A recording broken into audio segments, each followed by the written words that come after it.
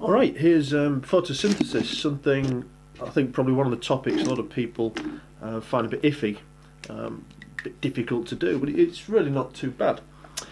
We'll start off with the formula. We'll do the simpler word version first. Carbon dioxide, which seems to be everyone's favourite chemical actually. Whenever people get a question, ask them the name of a chemical, they're not sure what to put, they always end up writing carbon dioxide. But there we go. Carbon dioxide plus water makes glucose plus, or it's converted, sorry, to glucose and oxygen. So here's our reactants, here's our products, this is what we make. So we use glucose here, this simple sugar, which we'll come back to in a little bit more detail in a second.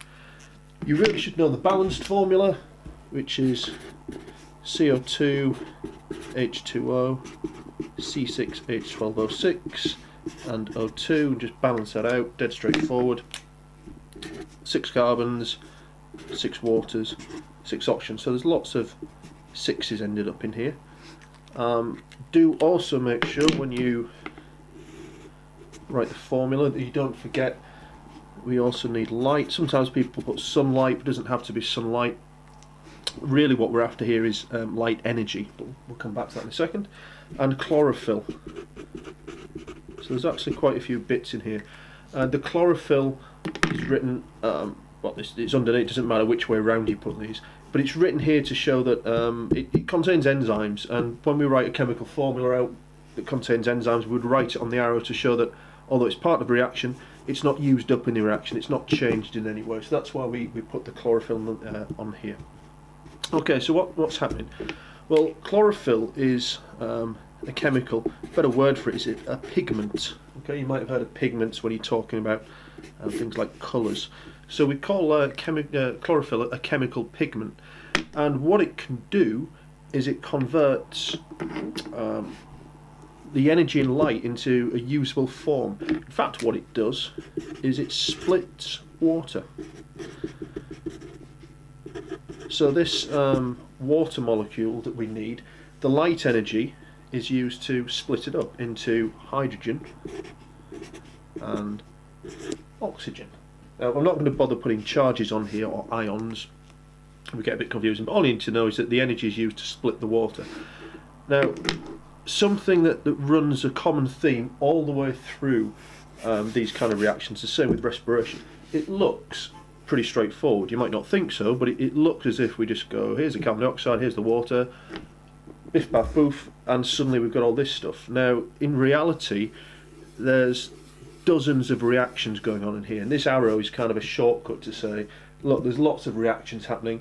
Every single reaction, every step of that reaction, every time we move a bit and change a bit and add something on, requires a different enzyme. So all the stuff we know about enzymes, about them working best at certain temperatures, about them being specific, about them having the active site that's a complementary shape, and so on, all that stuff holds true. We don't usually think, or we don't often think that enzymes are involved, but they are.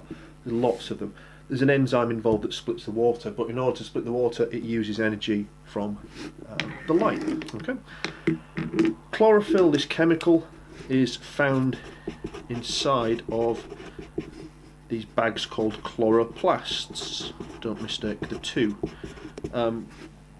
Another common thing, people get confused with the wording here. Chlorophyll absorbs light. That's the best word to use. It absorbs light. It doesn't catch it. It's not a very good word really. It absorbs light. So chlorophyll absorbs light energy. The chloroplasts themselves are, I suppose they look like a big bag like this, and what we have inside are a series of folded membranes. They often look like, they're described as like a stack of plates or a stack of pancakes, those kind of roundy pancakes you get at McDonald's. And these are membranes, folded membranes. Lots of folding, large surface area, and the chlorophyll sits on these folded membranes. There's lots and lots and lots of it. Okay, there they go. These are, in the book it gives you a value of between 4 and 10 micrometers. Remember, a micrometer is 1/1000th of a millimeter, so the large ones of these, you could fit 100 of them into a millimeter, just to give you a rough idea. Okay, so that's the chloroplast. The chlorophyll sits on these little membranes inside of here. Okay. Now a good big thing to get asked here is what happens to the glucose that we make in photosynthesis. Well, three things really. One, it's converted into other chemicals. Remember, plants have to, when we talk about plants making their own food, well, yeah, I suppose they do. What they do is they make their own glucose, and they use that glucose as a building block to make other things. So other carbohydrates that might be needed, for example fructose, a sugar found in fruits, there's another carbohydrate. Cellulose, and cellulose is a complex carbohydrate. It's a big long chain, and it's found in, or it's what makes up plant cell walls. Really tough substance. It's also the basis of things like cotton, so it's actually a really strong substance. You could say that cellulose is actually polymer. Bit of crossover with chemistry there. It's a polymer of glucose, so we can build it into these big long chains. Okay. We also, big one is the glucose is converted into starch, and starch is the storage material for plants, just like animals would store fat. Plants can also store fat. These are the chemicals I should have put up here as well. Things like lipids, proteins, everything everything a plant would need, everything that we would eat, the plant is having to make itself. But starch is a storage material. In fact, we do have, as I said, fats before. It's probably not the best example. Animals can store carbohydrates. We store it in something called glycogen, but we don't store it for very long. It's not a very efficient store for us. Plants can store lots of starch. If you think of something like a potato or a carrot, it's basically a big store of starch that the plant's got underground. It's spent all summer making that starch, storing it up there, ready for the winter when it'll be too cold and dark for photosynthesis, and of course we come along and pull it out the ground. Poor old plants. The glucose is also used in, I should put this down, in respiration. People forget that plants also respire, but of course they do. Respiration, this chemical process that releases energy from chemicals. In this case it would be glucose. Okay.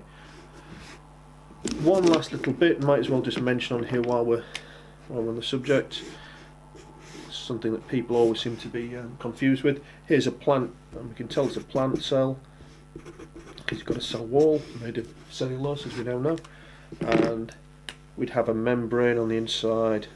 Usually it's pushed right up against the cell wall, so you don't really see it. But inside we have this mystery thing called a vacuole. And even though you do it in year 7, people never seem to quite remember what it is. The vacuole contains cell sap, which is basically sugary liquid, if you like. There'll be plenty of glucose in here. It means that if you remember your osmosis, water will move towards wherever there's the more sugary liquid. So it's a way for the plant to take up water and stay nice and turgid, nice and get this cell wall stretched out. It's not rigid, a bit of flexibility in there, but it stretches out and stays nice and full of water. You might also be asked to identify various bits floating around inside a plant cell. So we might have a few chloroplasts. Generally, if we're looking at chloroplasts, they'll be near the side with sunlight. There might be some grains of starch floating around in here as well, starch grains. Okay, but that's basically everything that you've got in a plant cell.